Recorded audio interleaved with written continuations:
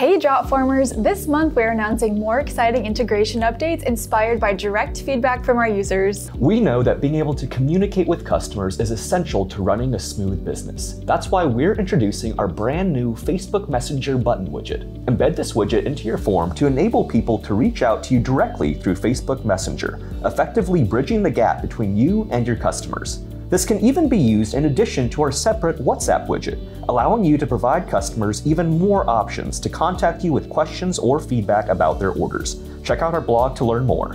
Next, we're making our forms more dynamic than ever by releasing 2 new Loom widgets on Jotform, Loom Video Embed and Loom Video Recorder. Use the Loom Video Embed widget to easily embed a Loom video into your form, letting you leave detailed instructions or any other kind of video message for users.